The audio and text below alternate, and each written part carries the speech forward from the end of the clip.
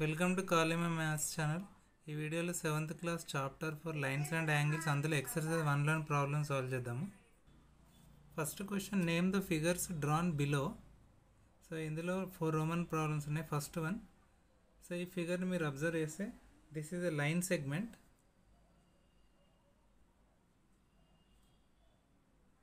Line segment AB. So line segment అంటే it has 2 definite end points and ఈ points మధ్యలో ఉండే లైన్కి డెఫినెట్ లెంత్ అనేది ఉంటుంది. Coming to second one, this is called as రే. ఇక్కడ పాయింట్స్ సి అండ్ డి ఉన్నాయి కాబట్టి this is the ray symbolic indication. అంటే ఇక్కడ మీరు అబ్జర్వ్ చేస్తే సి అనేది starting point of the ray and ఇది end point, but opposite side మాత్రం డి అనేది ఉంది కాబట్టి అది ఫిక్స్డ్ పాయింట్ కాదు, అంటే దానికి డెఫినెట్ లెంత్ అనేది ఉండదు. సో దానికి లెంత్ వచ్చేది ఇన్ఫినిటీ ఉంటుంది. సో ఒక రేకి 1 ఎండ్ మాత్రమే డెఫినెట్ ఫిక్స్డ్ పాయింట్ ఉంటుంది, finite point, but opposite side మాత్రం ఫైనైట్ పాయింట్ అనేది ఉండదు. అటువంటి దాన్ని రే అంటాం. Coming to third one, so this is called as line. Line XY. So సింబాలిక్గా ఈ విధంగా మనం ఇండికేట్ చేసాము. సో ఒక రేలో మీరు అబ్జర్వ్ చేస్తే ఓన్లీ ఒక సైడ్ మాత్రమే డెఫినెట్ లెంత్ అనేది ఉండదు, but coming to line both sides అంటే రెండు వైపులా డెఫినెట్ లెంత్ అనేది ఉండదు, అంటే ఇన్ఫినిట్ లెంత్స్. సో వాటి మధ్యలో ఎక్కడైనా XY అనే పాయింట్స్ మనం ఇండికేట్ చేయొచ్చు. Coming to fourth Roman problem, this is called as point P. So point అంటే it has no fixed length, okay, height, any dimensions ఏమీ ఉండవు దీనికి, విడ్త్, బ్రెడ్త్ ఇలాంటివి. So through point we can draw infinite number of lines. Coming to second question, draw the figures for the following. ఇందులో 4 Roman problems ఇచ్చారు. First one, so ఇది observe చేస్తే this is a ray OP. So మనం దీన్ని draw చేస్తే ఇది just like previous ప్రాబ్లంలో CD ఎలా ఉందో అలాగే డ్రా చేయాలి. కాబట్టి ఇక్కడ C బదులు ఇక్కడ O అని ఇండికేట్ చేయాలి, P ప్లేస్లో D ప్లేస్లో ఇక్కడ P ఇండికేట్ చేయాలి. So this is ray OP. Now coming to point X. So previous ప్రాబ్లంలో మనం పాయింట్ P ఏ విధంగా అయితే ఇండికేట్ చేసామో అదేవిధంగా ఇక్కడ పాయింట్ Xని ఇండికేట్ చేయాలి. Coming to third one, this is line RS. So previous ప్రాబ్లంలో ఇక్కడ లైన్ XY ఎలాగ ఉందో ఇక్కడ కూడా అలాగే డ్రా చేయాలి. So this is line RS. Next coming to fourth problem, this is line segment CD. అంటే both sides fixed end points ఉంటాయి కాబట్టి this is line segment CD. Now coming to third problem, name all the possible line segments in the figure. So ఇక్కడ ఇచ్చిన ఫిగర్లో ఎన్ని possible line segments వీలైతే అన్ని రాయమని చెప్తున్నారు. సో ఫస్ట్ మనం తీసుకుంటే A నుంచి Bకి ఒక లైన్ సెగ్మెంట్ ఉంది. So this is first one. Next BC is the second line segment.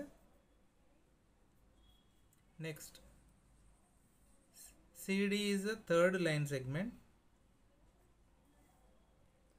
ఆ తర్వాత A నుంచి Cకి కూడా ఒక లైన్ సెగ్మెంట్ ఫార్మ్ అవుతుంది.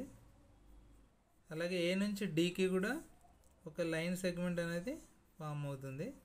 ఫైనల్గా మీరు అదే B నుంచి Dకి కూడా ఇంకొక లైన్ సెగ్మెంట్ ఫామ్ అవుతుంది. సో టోటల్ ఇక్కడ మనకు 6 లైన్ సెగ్మెంట్స్ వచ్చాయి ఈ ఫిగర్ నుంచి. Now coming to fourth one, right any 5 examples of angles that you have observed around. ఒక ఎగ్జాంపుల్ కూడా ఇచ్చారు, the angle formed when a scissor is opened. అంటే ఒక కత్తెరని మనం ఓపెన్ చేసినప్పుడు అంటే V షేప్లో ఈ విధంగా ఉంటుంది. కత్తెరని మనం ఓపెన్ చేస్తే ఈ షేప్లో ఉంటుంది కాబట్టి అదొక యాంగిల్ క్రియేట్ చేస్తుంది అనమాట. సో ఆ విధంగా మనకి ఇంకొక 5 more examples చెప్పమంటున్నారు. So first example, the angle formed when a door is opened. Okay, ఒకవేళ మనం ఏదైనా డోర్ ఓపెన్ చేస్తే ఒక యాంగిల్ క్రియేట్ అవుతుంది.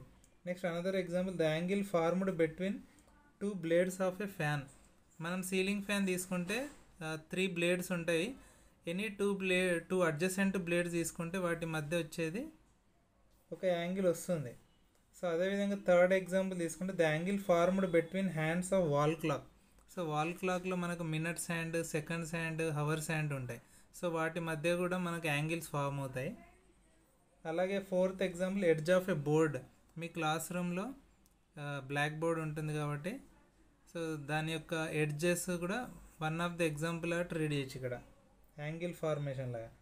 అలాగే ఒక లెటర్ వి తీసుకుంటే అది కూడా one of the example. Bird బీక్ అంటే పక్షి యొక్క ముక్కు కూడా, అది తెరిచినప్పుడు బీక్ ఒక యాంగిల్ అనేది ఫామ్ అవుతుంది. సో ఇవన్నీ మనకు real time examples. Next coming to fifth problem. Coming to fifth one, identify the following given angles as acute, right are obtuse. So ఇక్కడ మనకు 5 రోమన్ ప్రాబ్లమ్స్ ఇచ్చారు. అవి ఏ కేటగిరీలోకి వస్తాయని అడుగుతున్నారు, acute are, right are obtuse. First acute angle అంటే 0 degrees to 90 degrees మధ్యలో ఒకవేళ angle ఉంటే దాన్ని అక్యూట్ అంటారు. నెక్స్ట్ వచ్చేసి రైట్ యాంగిల్ అంటే ఎగ్జాక్ట్లీ 90 degrees ఉంటే దాన్ని మనం రైట్ యాంగిల్ అంటాము. నెక్స్ట్ అబ్ట్యూస్ అంటే in between 90 degrees to 180 degrees మధ్యలో ఒకవేళ యాంగిల్ ఉంటే, for example 100 degrees, 110 degrees, so అవన్నీ వచ్చేసి అబ్ట్యూస్ కేటగిరీలో వస్తాయి. సో ఇప్పుడు ఫస్ట్ ఎగ్జాంపుల్ తీసుకుంటే this angle is in between 0 to 90 కాబట్టి అక్యూట్ అవుతుంది. కమింగ్ టు సెకండ్ వన్, మీరు ఫిగర్ అబ్జర్వ్ చేస్తే this is more than 90 degrees. ఎందుకంటే ఫర్ ఎగ్జాంపుల్ మీరు ఈ విధంగా డ్రా చేస్తే అది 90 degrees అవుతుంది. గ్రేటర్ దాన్ 90 ఉంది కాబట్టి ఇది వచ్చేసి అబ్ట్యూస్ అవుతుంది. Next coming to third one, ఇది ఎగ్జాక్ట్లీ రైట్ యాంగిల్ ట్రయాంగిల్ లాగా ఉంది. So right angle is the third answer. అంటే exactly this angle is 90 degrees అనమాట, కాబట్టి ఇది రైట్ యాంగిల్ అవుతుంది. Coming to fourth one, once again this is అంటే చూడగానే మనం చెప్పేయచ్చు ఇది లెస్ దాన్ 90 degrees ఉంటుంది. సో ఇన్ బిట్వీన్ 0 to 90 కాబట్టి ఇది కూడా అక్యూట్ అవుతుంది. ఫైనల్గా ఇందులో ఫిఫ్త్, సో ఇక్కడ అనేది యాంగిల్ అనేది చాలా ఎక్కువగా ఉంటుంది in between these 2 lines. So that's why it is obtuse angle అవుతుంది. అంటే greater than 90 and less than 180 degrees కాబట్టి. Coming to fifth problem, name all the possible angles you can find in the following figure which are acute, right, obtuse and straight angles. So previous ప్రాబ్లంలో మనం acute, right, obtuse చూసాం. Straight angle అంటే 180 degrees, ఇక్కడ angle AOB అనేది straight angle అవుతుంది. So 0 to 90 degrees acute, exactly 90 degrees అనేది for example ఇక్కడ angle AOE అనేది రైట్ యాంగిల్ అవుతుంది. అండ్ గ్రేటర్ దాన్ దట్ అంటే 90 to 180 for example angle AOD అనేది అబ్ట్యూస్ అవుతుంది. సో ఇక్కడ మనం అన్ని పాసిబుల్ యాంగిల్స్ రాస్తే ఫస్ట్ అక్యూట్,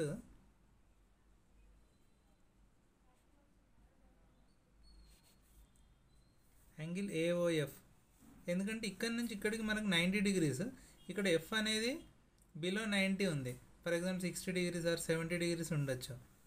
ఓకే, కాబట్టి this is one of the acute angle. So angle ఏఓఎఫ్.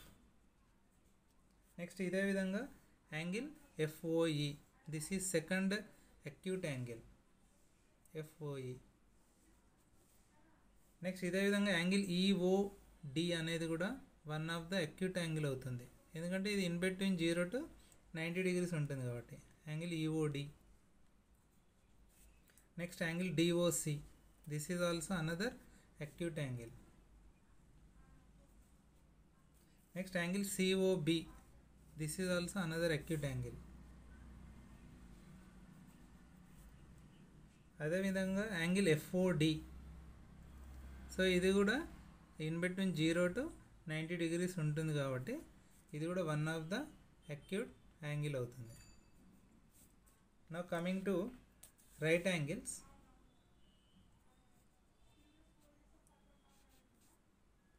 So already ఇంతకుముందు చెప్పాను, one of the example of right angle is angle AOE, అంటే ఇది ఎగ్జాక్ట్లీ 90 degrees ఉంటుంది మనం.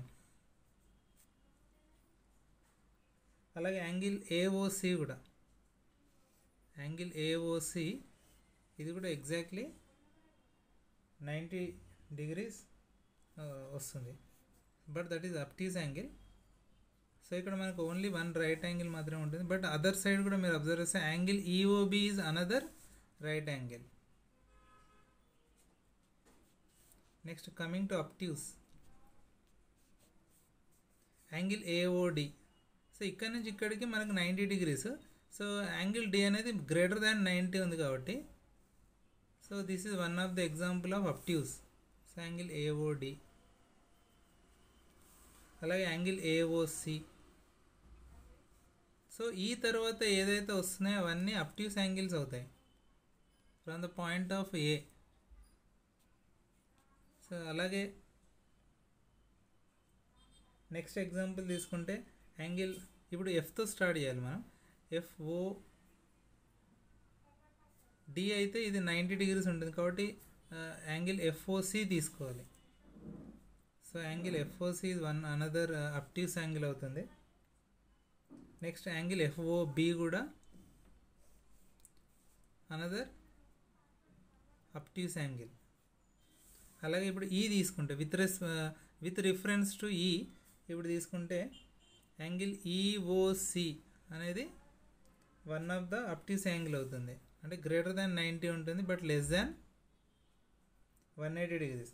అలాగే angle ఈఓబి, of course this is a right angle. So coming to straight, ఇక్కడ only మనకు single straight angle మాత్రం ఉంటుంది, యాంగిల్ ఏఓబి.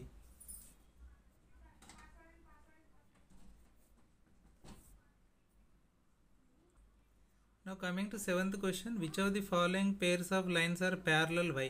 సో ప్యారలల్ అంటే ఫర్ ఎగ్జాంపుల్ మనకు రైలు పట్టాలు తీసుకోండి, అవి ఎప్పటికీ కలవవు ఆ రెండు పట్టాలు అనేవి, బట్ ప్యారలల్గా అవి రన్ అవుతూ ఉంటాయి. సో పక్క పక్కనే ఉంటాయి కానీ ఎప్పుడు కలవవు. సో అలాంటి వాటిని మనం ప్యారలల్ అంటాము.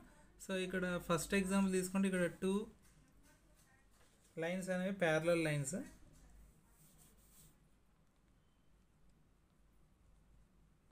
బట్ మీరు సెకండ్ రోమన్ ప్రాబ్లం తీసుకుంటే ఇక్కడ ఇవి రెండు ప్యారలల్గా రన్ కావట్లేదు, ఎందుకంటే ఇక్కడ డిస్టెన్స్ ఎక్కువ ఉంది, ఇక్కడ డిస్టెన్స్ అనేది తక్కువగా ఉంది. సో ఈక్వల్ డిస్టెన్స్ ఇక్కడ చూస్తే మీరు at any point same distance ఉంటుంది వీటి మధ్య గ్యాప్ అనేది, బట్ ఇక్కడ గ్యాప్ అనేది సెకండ్ ప్రాబ్లంలో ఎక్కువగా ఉంది, ఇక్కడ తక్కువ ఉంది, అంటే వేరియేషన్ ఉంది కాబట్టి these 2 lines are not parallel. So they are not parallel అని రాయాలి. Next coming to third problem, ఇక్కడ ఈ 2 లైన్స్ అనేవి క్రాస్ అవుతున్నాయి ఈచ్. సో అటువంటప్పుడు అవి పర్పెండిక్యులర్ లైన్స్ అవుతాయి కానీ ప్యారలల్ లైన్స్ కావు. So third answer also non parallel. But coming to fourth problem, మీరు ఇక్కడ అబ్జర్వ్ చేసి జస్ట్ లైక్ ఫస్ట్ ప్రాబ్లం ఇక్కడ కూడా ఈ 2 లైన్స్ అనేవి ప్యారలల్గా రన్ అవుతున్నాయి, ఎందుకంటే ఇక్కడ ఎట్ ఎనీ పాయింట్ ఈ సిమిలర్ డిస్టెన్స్ అనేది ఉంటుంది కాబట్టి. So fourth answer is parallel. Now coming to 8th one, which one of the following lines are intersecting?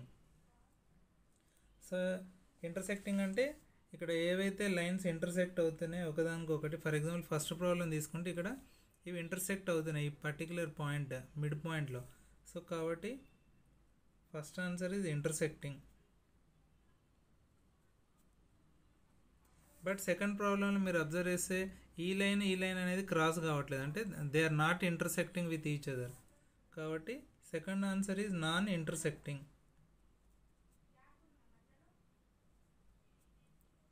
Coming to third problem, ఇవి this is example of above అంటే parallel lines కేటగిరీలో వస్తాయి కాబట్టి, so these 2 lines also not intersecting with each other.